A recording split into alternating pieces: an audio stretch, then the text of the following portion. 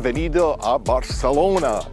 We're not here today to watch any football, unfortunately, but I'm here today to actually show you the brand new Mini Cooper Electric. In this video, we're gonna talk about the design of the car, cargo space, interior space, and of course, we're gonna go for a ride because there's some amazing roads here in Spain, and we're gonna talk about the performance of this Mini Cooper S. First off, styling. Since its rebirth in 2001, the Mini design has carefully evolved. And of course, that's the case with the latest generation J01 and also the F66 Cooper gasoline variant.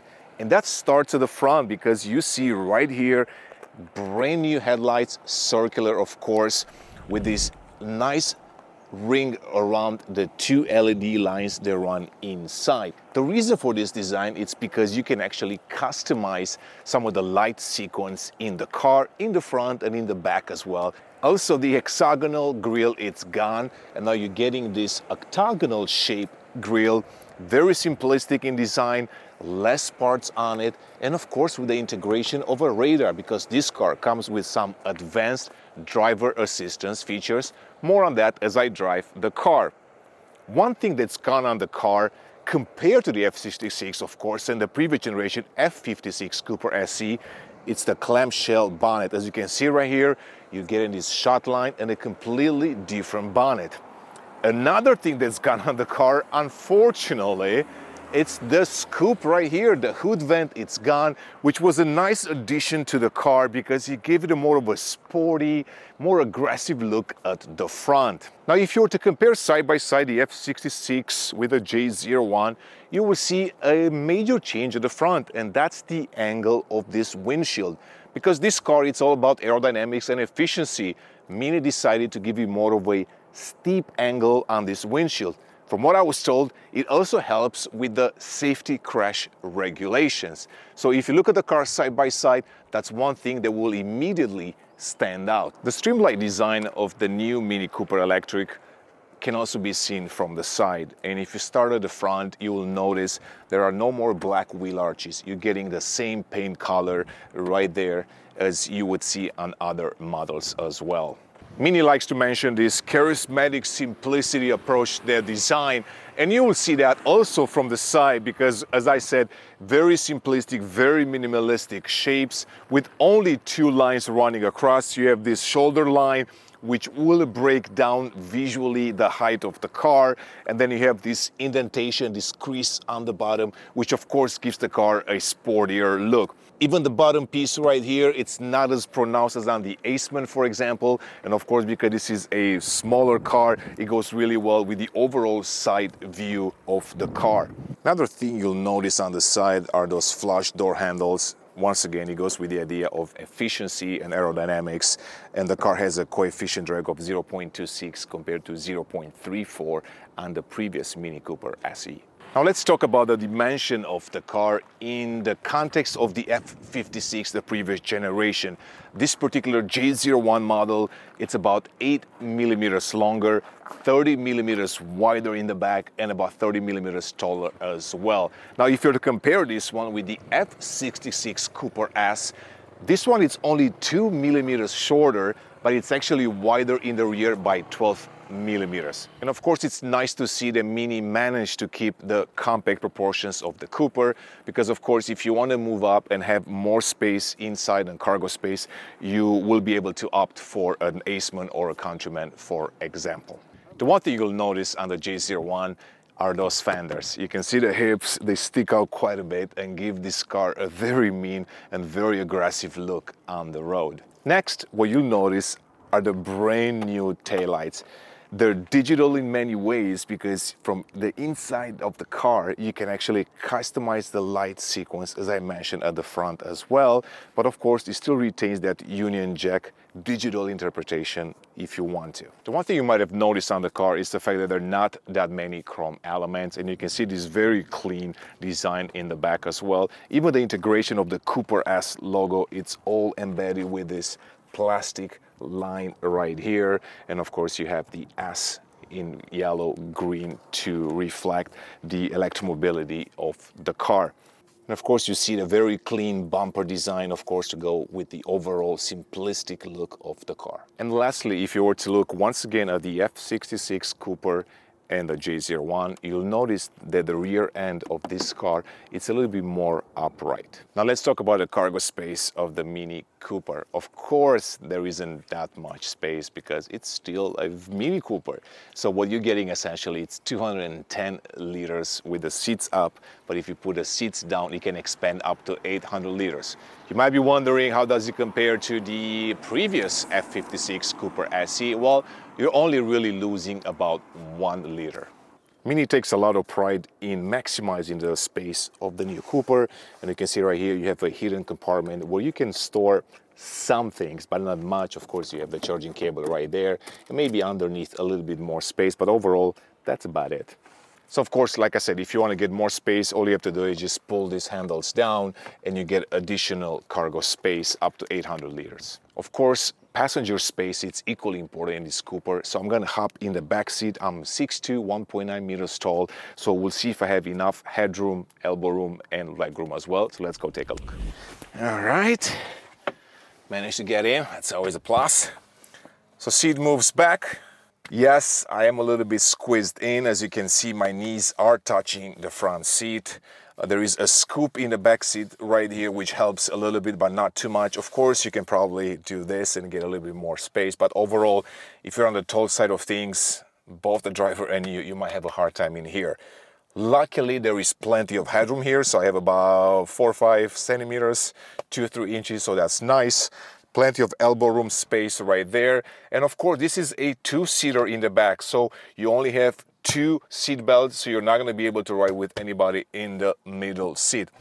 Overall, I would say if you plan on using this car for a road trip with some tall people, that might not be ideal, even though Mini managed to actually make it a little bit more spacious in the back, according to them, than on the F66. And how did they do that? Well, they told me because of the electric drivetrain and the platform in this car, they managed to push a little bit the passenger cabin towards the front, and that gave them a couple of inches, maybe 2 centimeters of space in the back.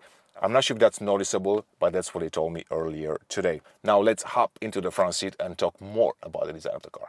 All right, so let's talk about the interior design of the Mini Cooper Electric.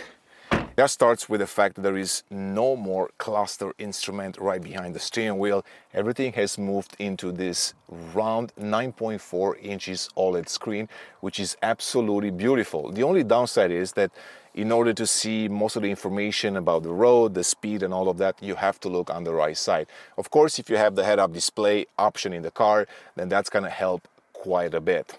What I like also in this car is the fact that Mini managed to combine the digital with the analog world. Even though there are less physical switches right here, there is still plenty that gives you that tactile feedback that we still enjoy in our cars. And that starts with those switches for the power.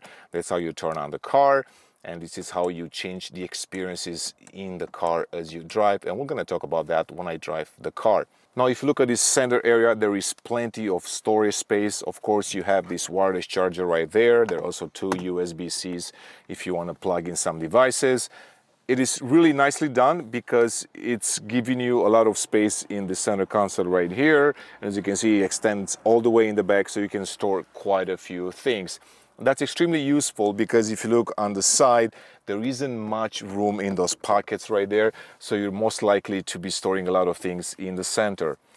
The armrest is also different than on the F66, and that has to do with the fact that the seats are a little bit bigger than on that car. So for that reason, this armrest looks different and it's a little bit smaller than on that car. It's still fairly okay if you want to rest your elbow on that. Now let's talk about the seats and the materials, because there is no more leather inside the new Mini Cooper, regardless of the drivetrain. You have this fake leather with this fabric combination. Of course, you can spec this in many different ways, and if you go to the Mini configurator, you will actually see that. A lot of people complain about the interior of the car being a little bit cheaper, and they might have a point because there is a lot of plastic in here, But in order to keep the cost down and still offer a fairly affordable Mini Cooper electric or the regular one, Mini decided to go with this fabric on the dashboard. Of course, it's also recyclable, so that goes with the whole Mini philosophy that they want to be more conscious about the environment and about their cars as well. You will notice this strap right there. There is another strap on the steering wheel, and of course the idea of this strap is really to customize it to your likings. And you can see right here you have different stitching, and you also have a different color on the steering wheel as well. Another change compared to the F66, it's the fact that the Harman Kardon speaker is placed on the door compared to the A-pillar on that car, and also the door handle looks completely different. It sits a little bit lower than on the F66. So as much as I love to bore you with all these details and exterior and materials and all of that, you're probably here to learn more about the driving experience. So with that being said, let's go see if this car still feels like a Mini, still drives like a Mini, and if the Go-Kart feeling is still there. All right, so here we go. Let's see what this Mini can do. And he can do a lot already. I mean, look at this car, just so much fun. Oh, brakes are great. All right, so we're off to a good start here. Some really fun roads here in Spain, and of course we'll have a chance to push this 218 horsepower, 390 Newton meters of torque J01 Cooper S. So this is the top of the line Cooper electric. There is another variant, the Cooper E, which makes only about 184 horsepower. With this top variant, you're also getting a 0 to 60 miles per hour time of 6.7 seconds compared to 7.3 seconds of the entry-level Cooper electric. This variant has a battery pack of around 54 kilowatt hours, and that's enough to give it a range of 250 miles, which translates into around 402 kilometers on the WLTP standard. Another important factor in an electric car is the charging speed. This car has a 95 kilowatts capability on the DC fast charging, enough to charge the car from 10 to 80% in about 30 minutes. 95, of course, it's not ideal today, especially when you look at other electric products. They have a higher charging rate. Even on the BMW side, you will see cars that can charge up to 200 kilowatts. Now, if you opt for the Cooper electric, you're getting even less charging capability, only of 75 kilowatts. So that's one area that I believe Mini could have improved when it comes to the Mini Cooper electric. Now let's talk about the size, because of course the larger battery pack in this car compared to the outgoing SE F56 model, it adds a little bit more weight. So this car weighs around 1,600 kilograms compared to 1,440 kilograms that you will find in the F56 Cooper SE. And naturally that will have a little bit of an impact maybe on the driving experience. So we're about to find out. Of course, you might be hearing the sound in the car, and that's an exciting part of this car because it comes with 4 distinct driving sounds. Right now I'm in the timeless mode, and this is the mode that is trying to replicate the sound from the Mini Morris in the 1960s, but of course with a digital touch on it. So I've learned earlier today that the composer Renzo Vitale recorded the sound of the Mini Morris and then digitalized that sound to reflect the new Mini Cooper. And it sounds a little bit different as you accelerate. So it actually becomes even more futuristic when you accelerate compared to maybe the more calm sound that you're getting at low speeds. Of course, the speed is addictive. You can see the car really takes off. And that's the nature of electric cars. You have this instant power, instant torque, which makes daily driving and of course scenic driving a lot more fun. But of course you might be wondering, is this still a Mini? Does it still have that Go-Kart feeling? Well, let's find out. Let me switch over into the Go-Kart mode. And just like in the Mini Countryman, you're getting a completely different car right now because everything stiffens up. You're getting a little bit more feedback in the steering. The suspension, it's a little bit harsher, a little bit stiffer. The braking is a little bit more aggressive, and the overall car just feels a little bit more composed. And of course, you're getting a different sound once again. And this might be my favorite sound, and here is why. It just sounds cool. So of course, navigating through these corners on these curvy bands, it gives me a chance to see if that go-kart feeling is still there. And that's not an easy thing to convey because it is completely different in this car. Even though that go-kart feeling is still present, I would say it's different than what you've experienced in the past with Mini products, and especially on the ICE side. Replicating the go-kart feeling electric car, it's not an easy task, mostly because of that instant torque, instant power delivery, which makes things a little bit more complicated at the front end as the car bites the road. On the road, the new Mini Cooper feels livelier than ever. Honestly, it's extremely engaging with a well-balanced chassis that invites spirited driving. The steering is precise, though not overly firm, striking a good balance between sporty feedback and everyday comfort. As I floor the paddle, of course, I can feel a little bit of the torque steer, and that's the nature of the electric drivetrain. Now, of course, if you're in city traffic, the car manages to slide quickly into traffic gaps, which makes daily driving a breeze. Of course, it's the agile handling and the small size which makes this car fit really well in urban settings. As I go through these corners and bends, of course, it gives me the feeling that this might not be your true go-kart feeling, but it still has that hot hatch character. The car comes with you nicely around corners, bites well at the front. It has this positive front end, which allows you to have a lot of fun with the car. Of course, the Mini Cooper S offers a fun and engaging drive, and it will be extremely appealing to those who appreciate the classic Mini feel, but are also interested in transitioning to electric vehicles. Despite the car being quite heavy, it manages to hide its weight quite well.